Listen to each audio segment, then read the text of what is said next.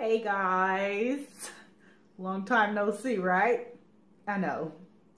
I have been battling with some health issues that I would rather have not had, that has prevented me from sewing. Both my hands were acting up. I had pain in this one for a straight 4 weeks. So when Stacey and I went to our annual visit of Nashville back in March, I think I overdid it with my clients before I left, and then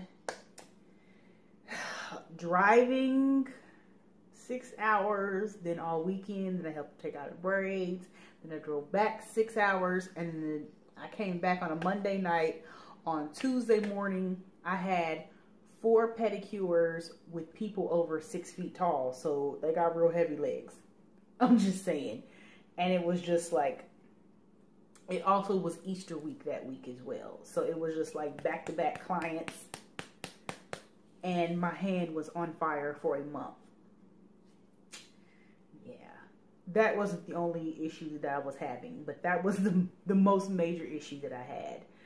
That was preventing me from sewing because I could barely even work. Like literally, when I would come home from work every night, I was crying because his hand was hurting so bad. But anyway, here I am. Hi guys.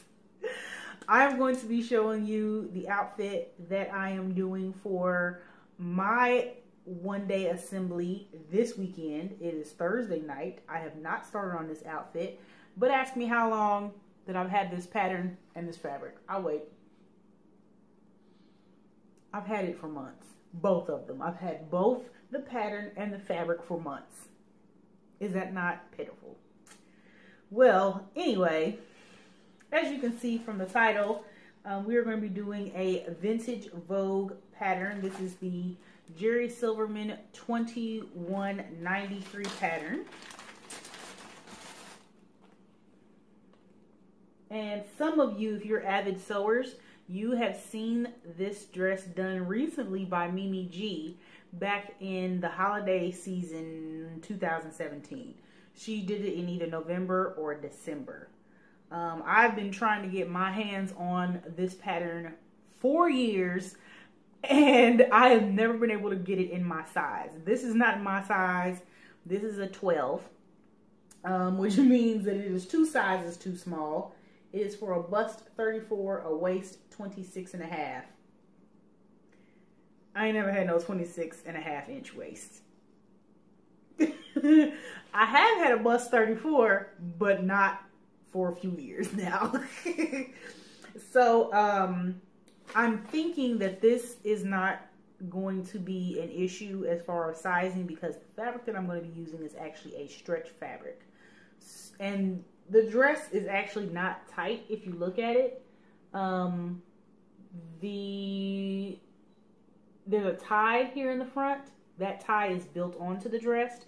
So the waistline is not tight. And as you can see, we've got some back cowl action going on here. It's very drapey in the front area. The sleeves are drapey. You know, I would love to do the long to the floor version length of this, but it is springtime and finally the weather is above 70 degrees. And the fabric that I chose may be a little bit too hot for this weekend, but this is what I wanted to do since last year. So this is what I'm doing. I don't care. I'm just going to have to sweat. I'm going to be cute though. So I'm going to be doing the shorter version of it. Mimi G did hers in a gold satin, or maybe possibly a silk, because she probably got it like that. She could probably get any fabric that she wants to from, I think it's Michael Levine. One of these days, when I get out there to California, I'm going to clean up. I might have to open up another credit card. Okay, we are already 4.5 minutes into this video, and I'm just doing a whole... We haven't seen each other. Can I talk to you for a second? Anyway, this is the pattern that I'm going to be doing, the short version of this. This is so feminine and beautiful, and you know I like a little flowy and gown-like. The fabric that I've chosen to do it in was a holiday fabric from Joann's. It is a winter silver crushed velvet. Now, I am not a fan of velvet. I'm not. And I know that this is the trend right now. I bought a velvet crisscross top from, well, it was supposed to be a dress, but I wear it as a tunic. I bought it from Forever 21 on clearance, and I hate it. It's olive colored, and I hate that thing. It fits horribly, and it's probably going to end up in the Goodwill pile. But gray is my favorite color, so there is nothing I can do about it. There are some other items that I may have been able to make for this assembly that will be more springtime-ish, but again, this is what I've been wanting to make for months now, and this is what I'm going with. This is what my heart is set on. So I'm going to be doing it in this stretch velvet, and as you can see, even if it is a size 12 dress, it's going to fit, okay? Now, hopefully I don't cut it on this grain because it's not stretching. But if I cut it on this one, I got some stretch action. So I'm excited. Anyway, I need to get started on this. It doesn't seem like a very difficult pattern to do. I read over the instructions the other day, and it doesn't seem that difficult because there really aren't that many pieces. There are 7 pieces to the dress. There's not too many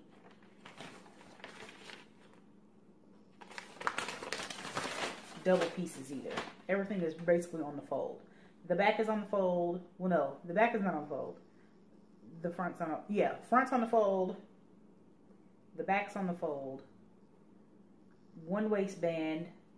The back neck facing is on the fold. The front neck facing is on the fold. The pockets are the only thing that I'm going to have to cut 4 of, and I might not do pockets because the last couple flowy dresses that I did with pockets, especially stretched dresses, they didn't do so well with pockets. So I may nix that.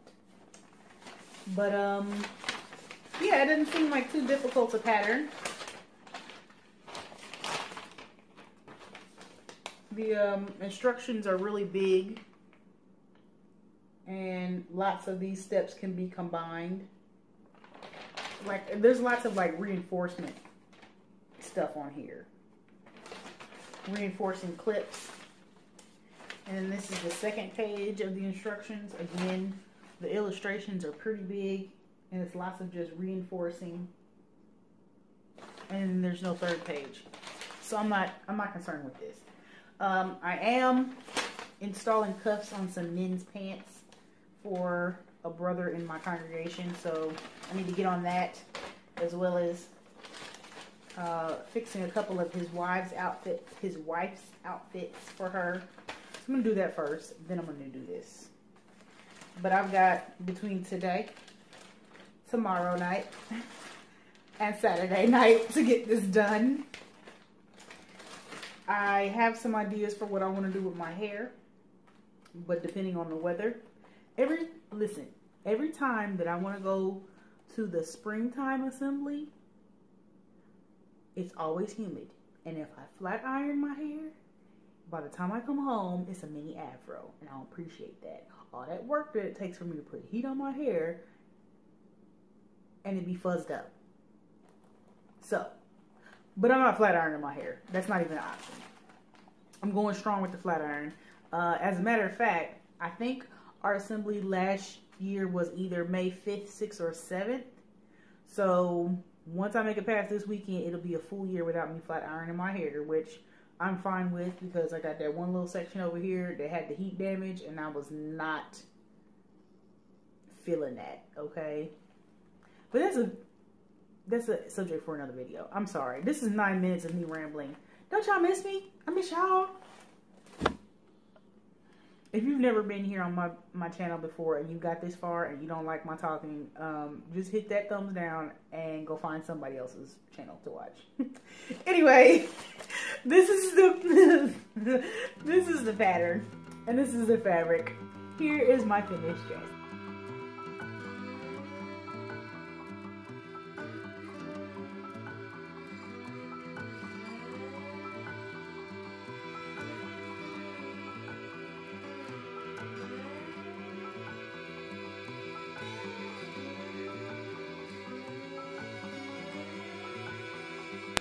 Alright, so this is my finished outfit, and I absolutely love it for so many reasons. The biggest reason that I love this dress is because it's in my favorite color. The second reason why I love this dress so much is because it was so easy to do. OMG. I think from start to finish, it may have been 8 hours worth of work. And I'm talking about from cutting it out to finishing it. So this pattern, if it's one that you have in your stash that you bought from eBay, or you found it at a thrift store, or you've got it in your wish list somewhere online, you need to get this pattern. This pattern is going to be great for beginners to advanced sewists. You can't go wrong with this pattern. And it doesn't necessarily look like an easy pattern, but it is. And it does have quite a few instructions on the pattern to do, but they're all super simple. For a beginner sewer, this would be the pattern that you will want to do to take it up to the next notch, to like intermediate with your garment sewing. So let me tell you how awesome this dress is. So yesterday was Saturday. In the morning, I got up at like 7:30 to start cutting it out. I don't think that I cut it out until maybe like 8 o'clock, because I initially did not anticipate changing the color of this waistband tie. I was going to make the dress out of the entire velvet material, but if you've worked with velvet before, or if you have not worked with velvet, the one thing that you will learn is that it has a lot of bulk in it. Now this velvet is very lightweight. This was from the Casa collection, the Eventide, for the holiday fabric back in 2017. So I got it at a dirt cheap price. I think I might have paid $8 or $9 a yard for it. And I got quite a bit of it. I may have gotten the whole rest of the bolt. So I actually have more than a little bit of a yard left. So I can make me like a little shrug for when I'm wearing sleeveless stuff or a tank top or camisole. But that's neither here nor there. This fabric is super lightweight, so even though it is warm outside, it's like 75 degrees, like I'm not sweating and I don't feel hot or anything like that. It just looks like it's heavy, but it's not. So I think I start cutting the pattern out probably between 7:45 and 8 o'clock. And I had to go find this fabric. This fabric that is the waistband and also the facings on my dress that you can't see is remnant fabric from one of the dresses I did last summer for a convention. The really long gray, what's that style called? Art Deco dress. That was my Sunday dress that I wore with the turban. This is some leftover remnant fabric. So this is like a medium gray charmeuse, because I wanted to kind of break up the dress, because like I think I told you guys before, I really don't like velvet, but gray is my favorite color, so I could not pass this up. I could not pass it up. So I had to go find this, which is why it took me so long between the time that I woke up and started cutting stuff out. And then I pinned stuff together, and I left. Oh, excuse me. I had a woodworking class down in Cincinnati. So I cut out everything. I had to go find this fabric somewhere in my stash, cut everything out, and I had to kind of like figure out how long I wanted the dress, because again, I'm only 5'2". On the model, the dress always looks longer. On the model it always looks shorter. On me, it's always longer. And with this particular pattern, you can only use 60-inch wide fabric. And this fabric was 60 inches wide, but where you had to cut this front piece on the fold to where the sleeve is, it's wider than 60 inches. Well, it's wider than 30 inches. So maybe this fabric was a 58-inch fabric, because it was a little short. Luckily though, where the sleeve stopped was right on the selvage, and I had to turn the selvage in order to encase the elastic, so it was no big deal. But you definitely cannot do this on 45-inch fabric unless you have a lot of it and you're going to cut it on the bias, or maybe you're going to open it up and cut it, instead of cutting it lengthwise, you cut it grain-wise. Well, y'all know what I'm trying to say. Anyway, because I've never really figured out which one was which. I just follow what the pattern says. If the arrow goes this way, that's how we cut it. But, so yeah, I started cutting out the pattern earlier in the day. Then I left. I went to Cincinnati. I did a woodworking class. Then I shopped in Cincinnati. Then I had to drive back home, which is 45 minutes. Then I went to the salon and did my nails, which took 3 hours.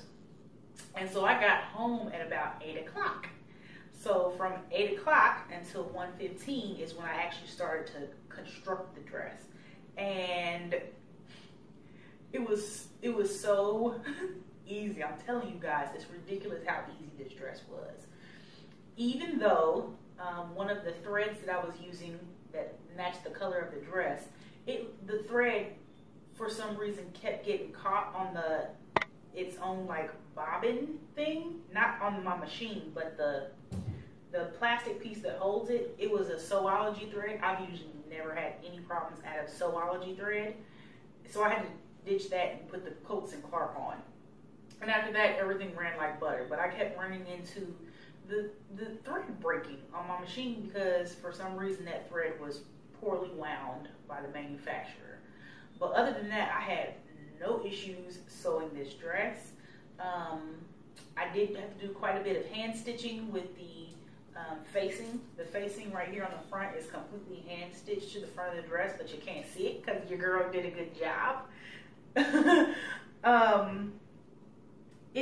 It's a timeless dress, and I am going to definitely do this again. This is going into one of my top favorite of all time patterns. These vintage Vogue patterns, y'all, cannot go wrong with you. You can't go wrong. So I did do the shorter version. I didn't end up cutting any length off of the dress. I cannot wait to do this dress in the really long floor length version. I just have so many good things to say about this dress. I absolutely love it. The only thing that I don't like about the dress, and I told you guys that I wasn't going to do it, but I did it anyway, is I installed pockets.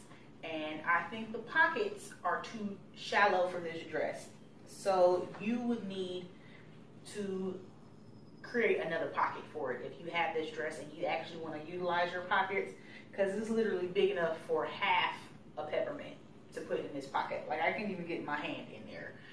So I should have just left it off, because I literally, until I started spinning to show you guys the dress, I forgot that I even put pockets on it.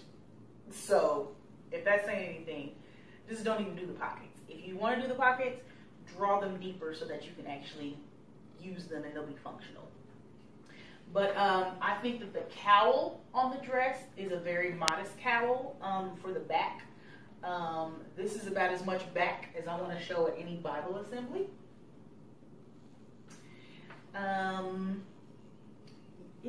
It's lovely.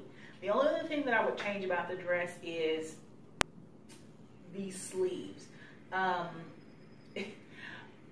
It's not really meant to be worn down here. You can if you want to, but it's going to pull open the back of the dress. So I wore them above my elbow. The problem with wearing them above your elbow is the instructions tells you to measure your wrist and then cut the elastic an inch larger than your wrist measurement. But if you wear it up here, your circulation is going to get cut off. And while I was at the assembly taking notes, I'm just like, my arm is killing me. It feels like my blood vessels were breaking. That's because this is too tight up here on my bicep instead of being down here on my wrist. And there was no adjustment for the sleeves on the pattern. They literally only come this length for the long dress or the short dress. Because again, you cannot get a piece of fabric any bigger to make the sleeves longer. Because this whole front piece is cut on the fold. And it's 30 inches. So, yeah. But other than that, that's the only thing that I would go in and fix. Is I would take the elastic out and make it like 2 inches bigger. So that it doesn't cut off my circulation. Because that was painful. Isn't this lovely? The cowl is actually a separate piece of fabric from the dress. It's attached to the dress, but I could actually lift it up over my head, which is how the instructions tells you to put the dress on once you've finished it. And there's supposed to be a zipper here in the back of the dress underneath of the cowl. Let me just show y'all. So under the cowl, there's supposed to be a zipper in the dress right here. I eliminated that because who wants to install a zipper if they don't have to? So I got rid of it, and the dress is very, very wide and stretchy. You have to put a casing on the inside of the dress and then put elastic in it. So the dress is actually really, really wide. So like I said, I didn't think that I was going to have any issues with it being a size 12, and I didn't. I probably could have done a size 8 for this pattern and been just fine. I do like the way that it fits over the bust though, so size 12 is probably the right size for me. But if you work with knit fabrics and it calls for a zipper, I always eliminate the zipper out of the pattern. And the back is actually supposed to be 2 separate pieces, but like I've told you guys before, I don't really care for center seams on garments, and I will try to eliminate that everywhere that I can. So while the back is supposed to be 2 separate pieces, I cut it on the fold, did not insert a zipper, and that's what made the dress so easy to do. I love this pattern. I'm so sad that it took me so many years to get a hold of it, and I actually spent more on this one than I wanted to, but after I saw Mimi G make it, I was like, why am I still waiting on getting this pattern? Just get the pattern. So that is it. I hope you guys like my dress. I don't know why you wouldn't. And yeah, that's it. I'm kind of digging this crushed velvet. I have seen at Joann's, their spring collection, they have a baby blue crushed velvet and they have a baby pink crushed velvet. So you might see other projects from me in the future with velvet. I like pastel colors. I think toned down would be nice. There is one other Mimi G project that I want to do, one of her patterns in a velvet, but I gotta order it from online and it's expensive. So that's far, far in the future. I've got plenty of other things that I need to be working on, such as my convention outfits, because the conventions are less than 2 months away and I am so excited.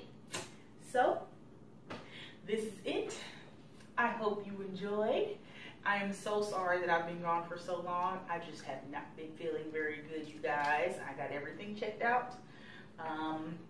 So I'm going to get my life together. I know we all say that so very much, but I really need to get my life together.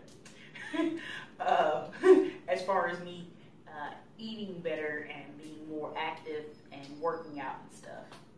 Other than that, I'm doing great, but yeah, your girl hasn't been feeling very good. So that's where I've been.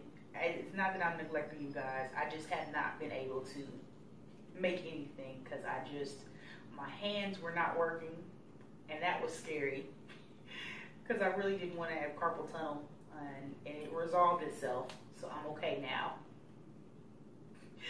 But all right, well, you shall see more of me more often, especially now that this is the summer convention season. All right, my lovelies, I will see y'all later.